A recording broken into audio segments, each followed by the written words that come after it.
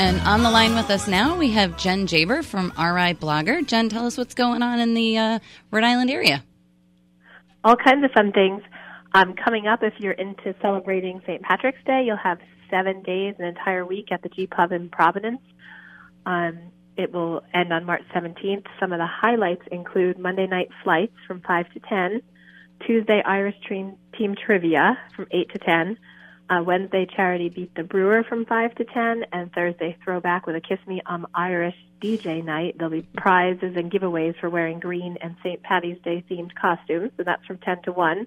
Excellent. Friday acoustic music, and Saturday Super Chief Trio. So all kinds of fun at the GPub. So if you can't celebrate on St. Patrick's Day, you have other nights to choose from. Great. Friday, March 16th and 17th, Snow White and the Seven Dwarfs will be presented by the Providence Ballet Theater from 7 to 9 at Rhode Island College. It's an all-new original production, and the production transforms this traditional fairy tale into a contemporary multimedia performance. Through dance, music, and video, this classic story is brought to life on stage. Viewers of all ages are encouraged. It's March 16th at 7 p.m. and March 17th at 2 p.m. It's $15 for kids and $30 for adults. So a fun way to support local artists as well. March 16th, you can celebrate spring at Radigan Art Studio with a wine and paint night from 7 to 9 p.m. The painting is called Walking the Path to Spring, which we all seem to want to be doing now. This weather just won't quit, though. And is sure to encourage creativity. And, of course, you can BYOB, so the wine and the beer and the drinks also help with the creativity. Let the creative juices at least flow. For me. Yeah.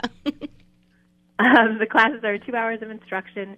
It's at 847 Main Street in East Greenwich. You'll create your own original painting on a canvas and acrylic paints, and the price is $35, which includes everything you need to create your painting.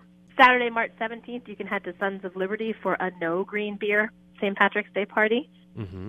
There will be live music, Uprising Stout on tap, whiskey and cocktails are available until 9 p.m., 21 plus after 5 p.m., and there'll be traditional Irish eats as well. So if you're not into the green beer, you can go try some of their delicious beer. Mm-hmm.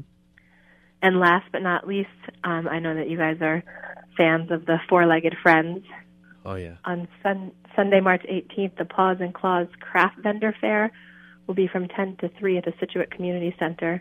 You can shop with local artists, crafters, and vendors, and there'll be raffles, games, food, activities, and more. But most importantly, proceeds will benefit the Scituate Animal Shelter. So, Great way to support local artists and our animal friends.